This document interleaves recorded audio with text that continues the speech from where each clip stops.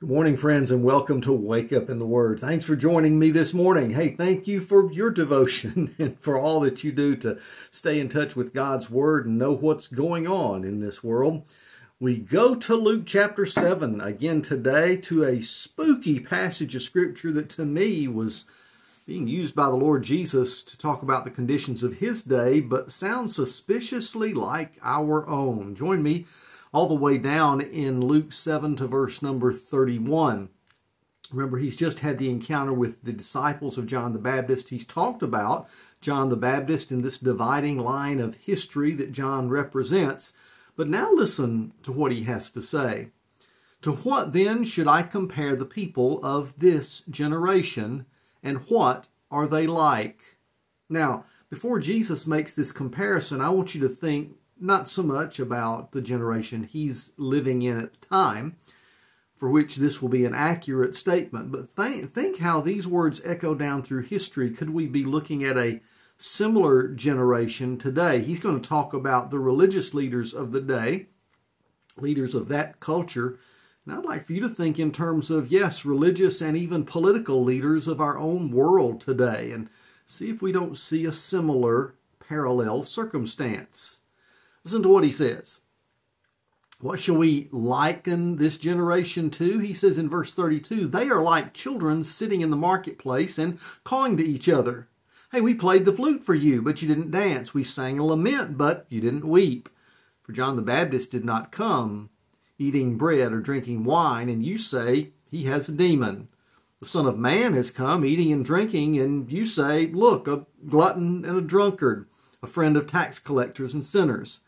Yet wisdom is vindicated by all her children. Now, when Richards deals with this passage, I want you to listen to the way he describes it, because it's Jesus using a typical metaphor, something people saw all the time, and that's children playing in the street.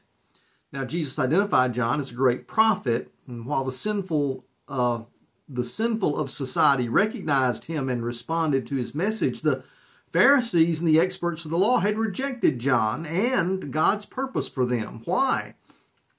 Well, Jesus illustrates it from that familiar scene of children playing in the streets. They play wedding, they play funeral, and they complain when others won't play their game. And that Jesus, Jesus said, is what the religious leaders had done. They'd been playing games. And they whined because neither John, that gaunt and austere wilderness man, nor Jesus, a social, friendly teacher, played their games with them. If you won't play our way, Jesus pictured them saying, and we can clearly see the point and the pout on their childish faces, then we won't play at all. So there. But Jesus wasn't playing games. And if you and I are to have a meaningful relationship with Him, we can't play games either. In Jesus, our God has come, and we must now be fully committed to Him. You know, what's striking about this illustration is that as we look around the world today, it seems like the kids are actually in charge. The ones that Jesus illustrated as being leaders of the day who are more acting like spoiled children. You may not have seen it, or maybe you're too young to have paid any attention, but in 1966 there was a Star Trek episode entitled Mary. Now, if you'd watched it and didn't catch the title, you might have thought the name of the character referred to in the title was Mary, M-A-R-Y, but no, it's M-I-R-I, Mary, named after one of the key characters, a almost teenage child, at least by appearance, discovered on this particular planet.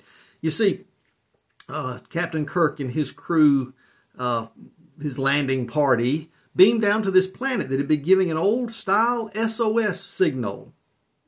Something's wrong here. Help us out. And this old-style SOS signal drew them to the planet. They beamed down to find a world virtually identical to Earth, but inhabited only by children.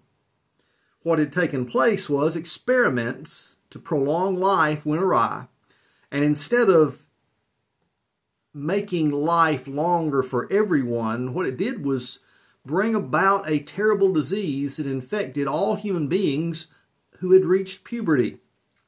So the only ones that were left were the children. And those children who somehow made it to puberty then automatically got the disease, the terminal illness that would kill them.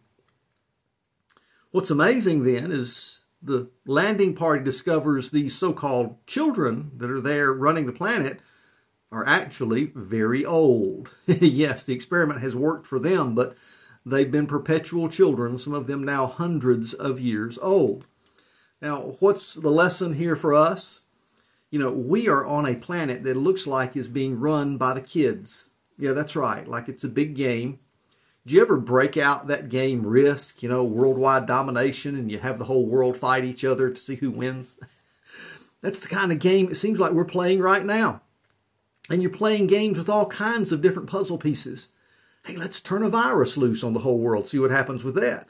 Hey, let's try to have world domination and see who can control people. And let's make some crazy new laws that make no sense.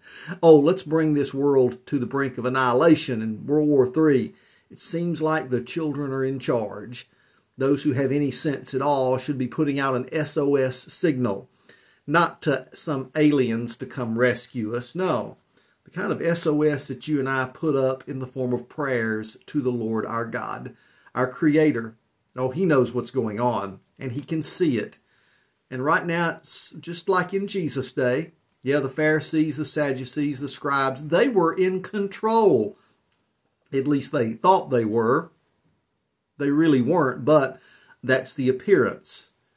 As you look around today, it looks like, yes, the inmates are in charge of the asylum, and they're taking us to the brink of destruction. But is God asleep with all of this going on? No, He is not. He not only sees, hears, understands, but He's got a plan. And as you and I trust in Him, then we can say with the Apostle John at the end of the book of Revelation, even so, Lord Jesus, come. God bless you. Thanks for spending some time with me this morning. We'll do this again tomorrow as we go through the Gospel of Luke when we wake up in God's Word.